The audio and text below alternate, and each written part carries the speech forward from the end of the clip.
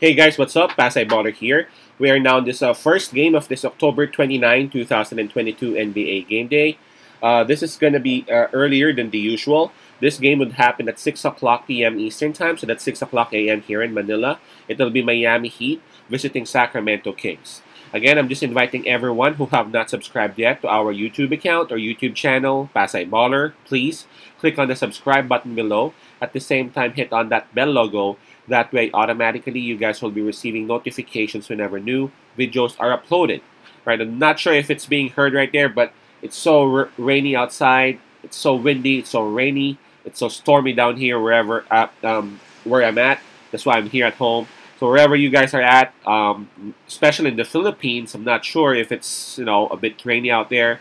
Just stay at home or at least be careful. All right.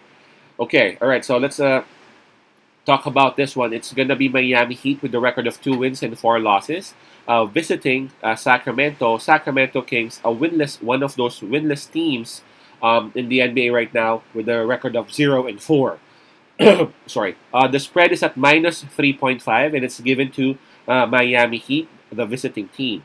All right. I'm not really sure as to why it's that low. I mean, if you take a look at it, even record-wise, Miami Heat is way better. I know and I understand Sacramento Kings, they are actually having some advantage down here in terms of the home court advantage. But man, Miami Heat, they already got 2 wins, and those wins were actually great.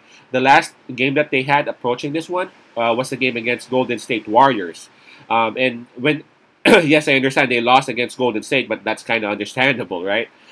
For Sacramento Kings, again, they haven't really won a single game. Although some of those games really showed what they could do, their talent. But really, the main problem of Sacramento Kings for me, number one, would be their turnovers. They have a lot of turnovers. And then number two, the consistency of the help. We all know that their starting five, they got the Aaron Fox, they got Herter. They gotta get some help off the bench, and they need that consistently. All right. Now, if we take a look at in terms of in terms of momentum, we can just shrug it off because again, both teams are coming off losses anyway. In terms of health, I'm looking at the injury list for the Miami Heat. Oladipo is still out. Yurtseven still out, and then Dedmon is listed as a game time decision. So we still don't know. So 3 players listed in the injury list, while for Sacramento Kings, there's just one, but it's Kevin Herter, man.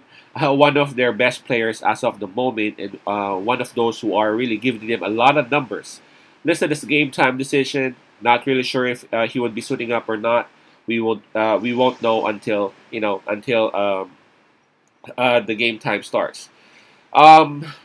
In It's hard. It's hard to say that in terms of health, it'll be in favor of Sacramento Kings because just because there are 3 listed for Miami Heat. I gotta say it's even worse than Sacramento Kings.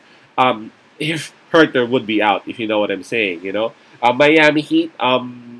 They've been kind of used without Oladipo and Yurtseven.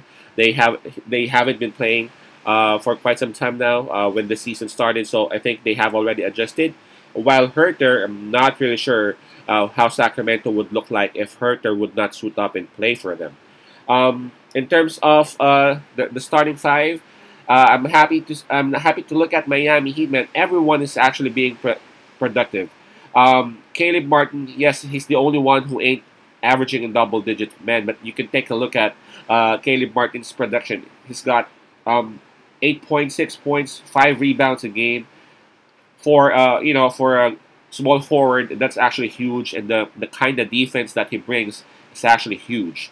But for Sacramento Kings, if you take a look at the numbers, everyone is actually averaging in double digits. I'm talking about their starting 5, of course, being led by the Aaron Fox, followed by Murray, and then there's Herter that the one that I'm talking about earlier, averaging 14 points a game, 3 rebounds, 3 assists a game. So just imagine if Herter will be out. I really wonder how Sacramento would look like against this Miami Heat squad. My pick on this one would be Miami Heat. I think the minus 3.5 is really too hard to to say no at. If you are actually if you are actually wanting to put a bet on this particular game, it'll be it'll be better if you would be choosing Miami Heat. I'm not discarding the fact that Sacramento Kings may actually grab their first win right here, but again, if you take a look at it, it will really be wiser if we will pick Miami Heat instead. My pick, Miami minus 3.5. Peace out, pase love, and God bless.